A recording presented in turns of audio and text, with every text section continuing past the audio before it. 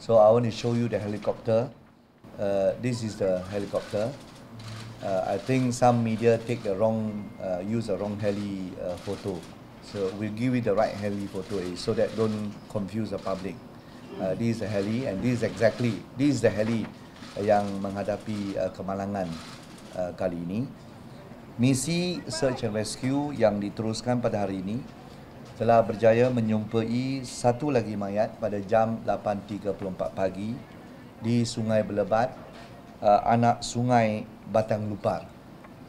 Misi hari ini akan disertai oleh pasukan penyelam PDRM Bukit Aman seramai 24 orang divers daripada Bukit Aman dan 7 orang divers daripada TLDM, Tentera Laut Diraja Malaysia, Lumut, terlibat dalam misi pencarian ini.